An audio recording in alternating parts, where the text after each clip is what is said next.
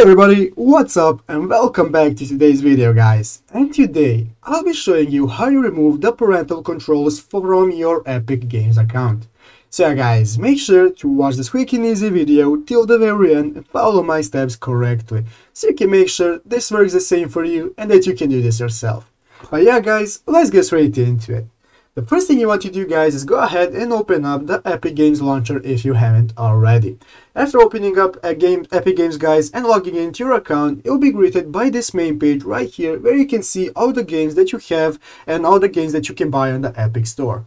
So guys, the first thing you want to do to remove the parental control is do the following, and it's very easy. All you want to do is go ahead right here into the upper right corner where your profile picture is and click on that icon right there. Here you will have multiple options such as to see your achievements, to edit your settings, to see your account info and so on. What we want to do guys first is go ahead and click the third option right here called account.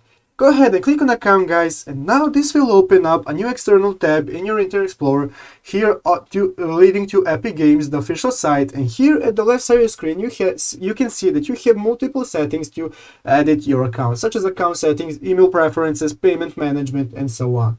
What we want to do guys is go ahead and find this option right here called parental controls. So guys, go ahead and click on parental controls right here, and then you will have to enter the PIN that you have set up for your parental controls. If you do not remember the PIN guys, just go ahead and click on forgot your PIN and reset it via your email. So guys, you want to go ahead and enter the PIN right here. I'm going to enter it. And after confirming the PIN guys, now this will lead me to the new page where I can edit my parental controls. As you can see, here is the option turned on that you always require a PIN for purchases. We want to go ahead and turn that off, and you want to turn everything off that you don't like.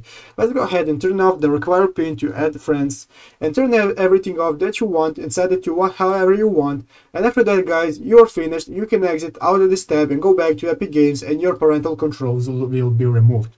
So guys, that's how you do it. I hope this video was helpful. If it was, make sure to leave a like and subscribe to the channel. So yeah guys, thank you for watching, take care and bye.